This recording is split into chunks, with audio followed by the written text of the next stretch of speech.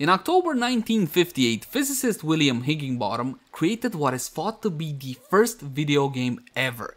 It was a very simple tennis game similar to the classic 1970s video game Pong, and was quite a hit at the Brookhaven National Laboratory open house. And you might be curious, okay, fine, what does this have to do with building the Akbronco? Well, yes.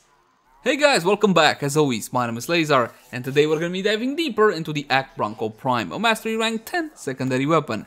As per the usual, I'm going to have a cheaper build, something that most Tennos should be able to build, but rest assured we also have the endgame setup with a Riven. That said though, please keep in mind that my builds and guides usually take a new player friendly approach. I'm going to take my time and explain whatever I feel is necessary for newer players. So in case you're a vet, and you already know most of this stuff, please, bear with me. And with that out of the way, let's jump into the Akbronco Prime. Let's begin by checking out how the weapon handles without any mods equipped, and for that, just a couple of free shots. The Akbronco Prime is a pretty simple and straightforward secondary weapon. Essentially, you are dual wielding these Teapots of Death of Doom. They have this whole steampunk feel about them, but essentially, they are shotguns. And they also have this cool animation. I don't know if you can see this, but the little teapot thingy kind of spins around as you fire. But this being a shooter, you don't really get to see a whole lot of that happening. When it comes to usability though, the weapon is riddled with issues, issue after issue. First off, it's got quite the kick on it, such recoil like this. Second of all, the spread, now it is a shotgun, but still, this is simply hilarious. Essentially, you are firing at the entire screen. This is, let's say 5 meters till the target, something along these lines, and take a look at that. Not a single pellet actually was in the crosshair. So my friends, with these two, you gotta be like point blank range and kind of start shooting. And you might say, well, if I'm point blank range, what's to stop me from pulling out my big stick and slapping them with my big stick? I know, perhaps you wanna just use secondary weapon. Maybe that is the whole point to the Akbronco Prime. Not only that, but you also got a magazine of only 8. That's it, and then you reload. The animation is standard. And did you notice what Digital Extremes does when it comes to Ak weapons most of the time? Well, they double the magazine because, you know, there's 2 of them. They increase the fire rate because, you know, there's 2 of them. And they also kind of increase the reload speed because you don't have 2 hands to reload 1. And also increase the recoil because, again, you don't longer have 2 hands to handle 1 gun. And that's kind of it. Don't get me wrong, it makes sense and it's still super cool, but I believe that Ak weapons should get an extra advantage. Perhaps a special mod, huh? Who knows? Let's check out the stats to see exactly what we're dealing with. Mod capacity is 60 out of 60, and if your Akbronco Primes comes with 30 out of 30 jump actions, plug in the Orokin Catalyst, doubling your mod capacity. It costs 20 plat to have one installed. You can grind it from Nightwave. You can get a blueprint from the daily sortie, and some events in Warframe also feature an Orokin Catalyst as a possible reward. When you're a newer player in Warframe, you gotta run after these catalysts, but later on, when you become a vet, you're not really gonna have any issue with them, especially not with the other ones. My Akbronco Prime has been formatted a total of 4 times. This is not a forma heavy weapon. 2 forma normally should be more than enough. Accuracy of 3.7. Horrible. I mean, don't get me wrong, these are shotguns. I get it. Dual wielding teapot shotguns, but it's just horrible. Allow me to show you what happens if you go with Magnum Force and minus 55% accuracy.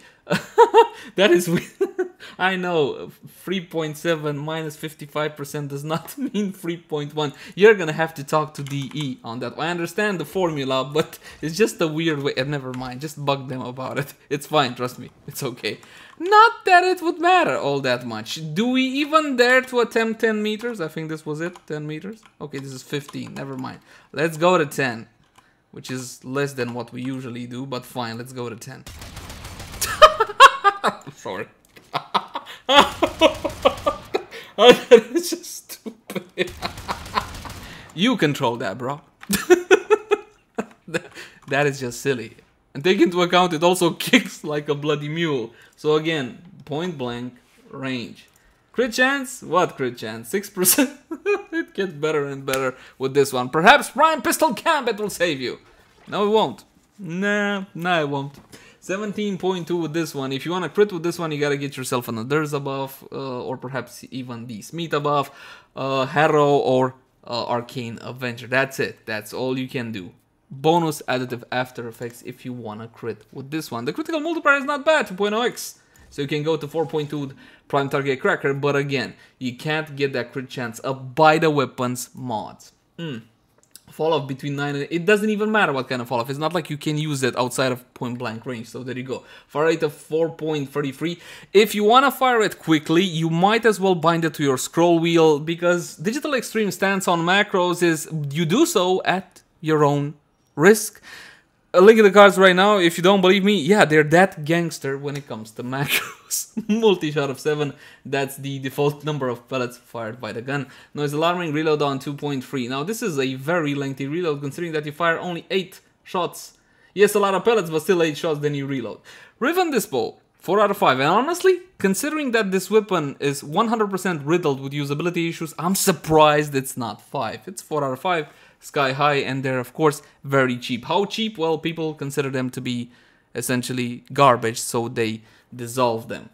Status per projectile is good though, very good, 12.9. Semi-automatic because automatic would have been too hard. And the damage, if you think it was bad up until this point, wait, it gets worse. It's impact based. It's like they don't want us to use the weapon, but fear not, they are aware that the Akbronco Prime is not exactly fantastic, and they're doing something about it. The question is it enough or not? Weapon Excellence mod slot, worth unlocking or not? Well, yeah, definitely. Steady hands will take care of the recoil. You might say, hey dude, here we go, targeting subsystems, yeah, we fixed it. No, this doesn't fix it. Basically, you don't even see this one, you don't even feel this one in actual gameplay when it comes to the spread of the pellets, so don't even bother. I mean, sure, you can try pistol ammo mutation, if you're ever gonna run out of ammo, sure, but my advice, steady hands on this one. And let's talk about a standard build, shall we? And he got damage with Hornet Strike and Magnum Force. Multi-shot with Battle Diffusion, Lethal Torrent, Critical Chance, Critical... Nope! No crit chance, no crit damage, my friends. It's simply not worth it on this one. So instead, we're gonna pile on that status chance. At the start of 2020, DE wanted to make status chance more important. It's more important. Congratulations. You destroyed build diversity in the process. It's fine. It doesn't matter. So, Pistol Pestilence, Jolt, and Scorch. 3 of the 60/60 mods. Now, here's the advantage of the Akbronco Prime. With the release of, what's it called? Heart of Deimos, we got this mod, Damzav-Vati. I'm not sure if you pronounce it like 240% viral. And that means, especially since I can't really build crit directly on it, I can have viral, corrosive, and heat. Absolutely bloody insane. The most powerful elements you can have outside of the IPS, which like Slash would be extremely powerful, but we don't have Slash. Yes, not enough Slash. Do not put plus IPS mods on this weapon. It's a dumb idea. Now, heat, viral, and corrosive. Absolutely bloody outstanding. And you might think that this build can make a difference. The question is, does it make a big enough difference or not? Let's test it, shall we? Let's test it. Level 120, corrupted heavy goons as per usual, my friend. As per you guys know, usual, fantastic fellow. Now, oh, look at that, but I'm reloading.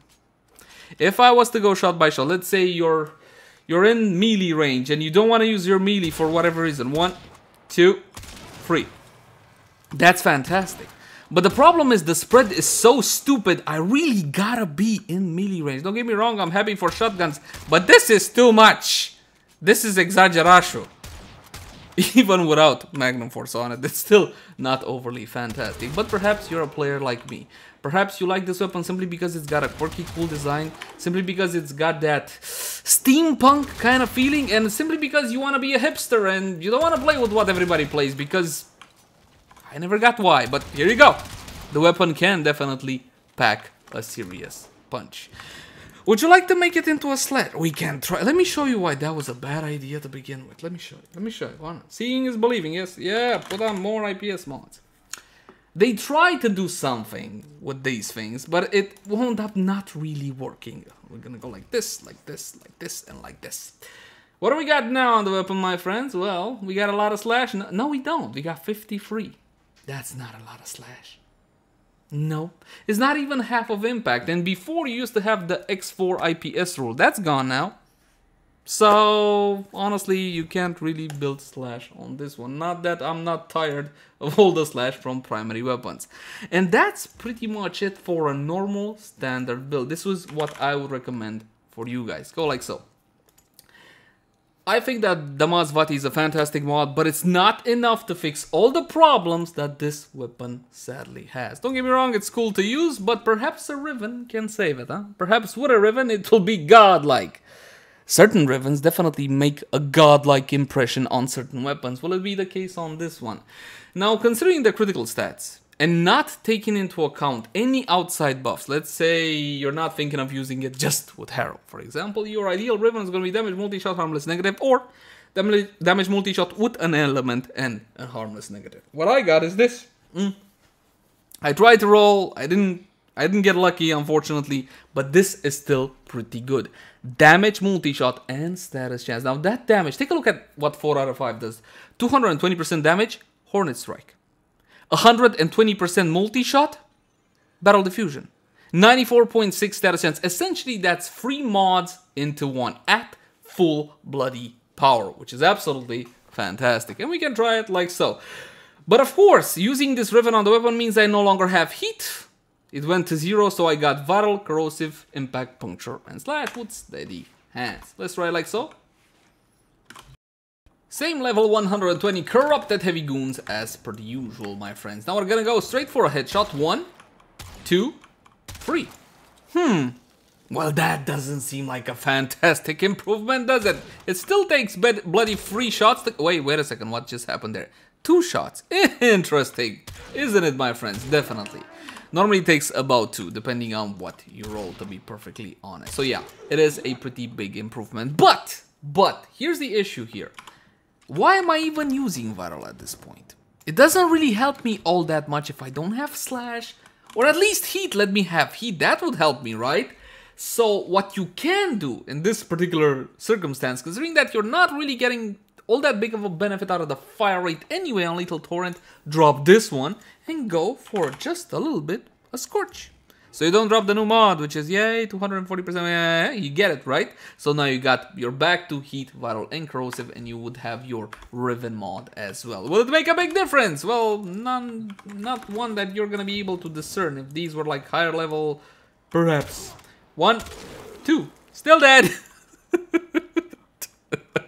Get the point? Yeah. Well, my friends, that's pretty much it for my Riven setup. And again, my issue with the weapon is the fact that I need to reload all the time. If this one had a magazine of 20 or something along those lines, it would be absolutely fantastic. Because in normal missions, you're not gonna freeze your enemy still with, I don't know, some CC and then go 1, and then you're gonna wait for him to stop and then 2, right? You're just gonna open fire, right? That's a lot more fun.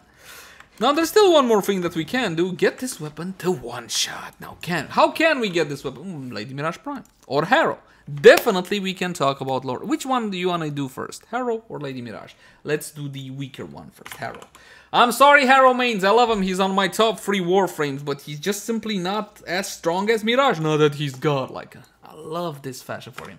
Hold on, let me show you my Paladin Harrow. It's actually Priest Harrow. Was it Priest Harrow? Check out my Priest Harrow. You guys like it? Absolutely freaking love this one. It's one of my fashion frame bits.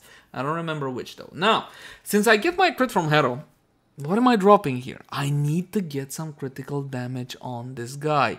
Should I drop one of the elementals? I'm not gonna drop my Riven, definitely. Or I can even drop, honestly, the brand new mod. But because it's the new mod and etc. and all of that, I'm just gonna drop Magnum Force for now and get that critical damage on. Like so. You can get even more critical damage than this, but this will suffice. So we're going to 4.2 critical chance from Harrow. Of course, we're gonna go with Corrosive Projection. This is meta when it comes to heavily armored targets. Arcane Avenger, another 45% bonus additive after. You can change this one around, but considering the base crit chance on this one, trust me, it's fine to have Avenger. As for Rage, Rage will not help us. Precision will help us. If you don't like farming Arcanes, you can buy them from the trade chat. You can think of them as more... well, they're actually basically another slot for mods, essentially, if you grind it down to its bare essence. Now, there's an event in Warframe called the Spear, which is Scarlet, rolls around. It's a lot easier to get your Arcanes. If not, go Hind Eidolons. Trust me, it's not horrible. We're not going to be using a Sentinel because it's a secondary weapon, so the Vigilante mods do not apply. Level 150, Corrupted Heavy Goons. As per the usual, we're gonna be simulating. And of course, I'm gonna be getting my crit buff from Harrow's fantastic 4th ability. Take a look at that. Beautiful, absolutely bloody beautiful. His second ability will grant us fire rate as well as reload speed. I'm definitely digging on the reload speed in this circumstance, but the fire rate ain't all that fantastic because again, I'm trying to get all those pellets in the target's head, especially now since I got crit chance and I got crit damage as well. 1. Haha, beautiful, beautiful, my friends. Take a look at that. You love the numbers. If this weapon had crit, it would be freaking insane, man. Would it be one of the best weapons in the game? It depends on how much crit they would give it. But honestly, even though this is impressive, it's easy. It's easy for me to make a weapon look impressive with Mirage or Harrow or something of the sort. It's not really all that difficult. But the matter at hand is that this weapon simply suffers from too many usability issues for me to recommend it. There are so many other, more powerful secondary weapons which are a lot more easier to use and have less quirks. The only reason to truly use this weapon is style. Do you want some style? And at the end of the day, veterans will be playing with this one because they don't really need all that power. They understand they don't need the most powerful anything in Warframe, for the most part. Not even Eidolons require cookie cutter setups anymore. Well, not as cookie cutter as before. You still got the do's and the don'ts, definitely. Please don't bring a Hydroid to Eidolon. Stop doing that. I don't know who told you guys that, but you need to stop with the Hydroids and Eidolon hunts. So that's Harrow. Beautiful, beautiful. The priest of Critters Holy. No, Holy Crit. I got it. And now finally, Lady Mirage Prime. Come on, you didn't think I would let you guys high and dry. The fashion shall be this one. It basically mimics the Prime look, but it's just a little bit better if you ask me. As before, we're gonna go with Corrosive Projection, and we're gonna go with Arcane Precision and Avenger, like so. Now, the beauty with Mirage is that if you compare it to Harrow, you don't really need to go for a headshot necessarily, okay? You're not forced into a headshot anymore.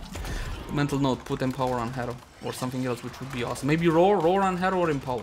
Empower or Roar on Harrow. I need to check that one out. I can go for a body shot and just completely annihilate, okay? I no longer necessarily 100% need to go for that headshot. So, of course, Mirage is a little bit more permissive because that's the kind of frame she is.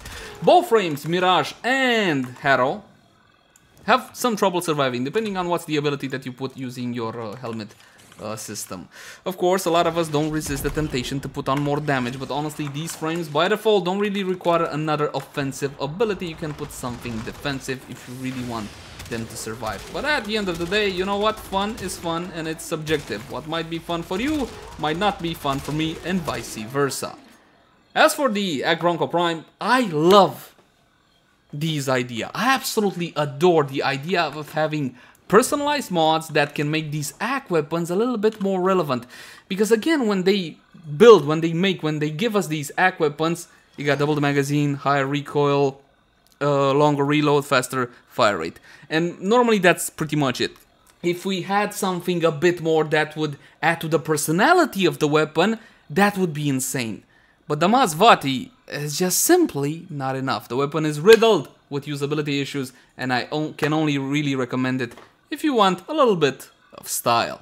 As always, my name has been Leyzar. Thank you guys so much for watching. Like, favorite, share, and subscribe if you enjoyed the content. If you got any sorts of feedback for me, by all means, drop it in the comment section down below. You can also find me on Twitch, Facebook, Twitter, all the usual places. And if you love the content, hey, consider supporting us via Patreon. Until next time, my friends. Bye-bye.